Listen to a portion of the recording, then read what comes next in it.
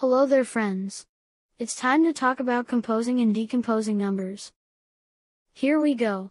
Let's start with the number 27,081. To compose and decompose a number, it simply means to be able to break apart a number into its parts and to put it back together. Let's start by using a place value chart. Over here we have a 1 in the ones place. Then, we have an 8 in the tens place. Followed by a 0 in the hundreds place. We have 7,000s, and finally we have a 2 in the 10,000s place. So, let's decompose this into words. A 2 in the 10,000s place means we have two 10,000s. The 7 in the thousands place means we have 7,000s. This 0 means we don't have any hundreds, so we don't have to write anything to represent hundreds.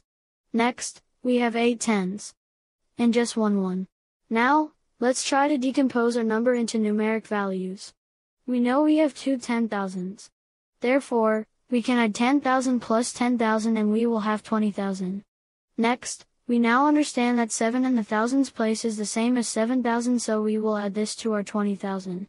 Again, we can skip the 0 in the hundreds place. We can add 80, because this is the same as 8 tens. And finally, our 1 will simply show as 1. Great job! We have decomposed 27,081. Now, let's compose a number. Let's start with our number written as the sum of 4 10,000s, 3,000s, 200s, and 5 ones. To best help with composing this number into numeric value, we should use a place value chart again. We can see that there are 4 10,000s. Let's place the 4 in our 10,000s place. Where should we place the 3? Correct, we will place this in our thousands place. Now, the 2 goes into the hundreds place. Notice, we do not have any number for the tens place. So, let's just put a 0 here. Last, we have 5 ones. Now our place value chart is complete. Now let's write our number from the place value chart to standard form. We can start from the far left with the 10,000s place and write the 4. Now, the 3. When writing our number in standard form, we must remember the comma that shows the thousands place.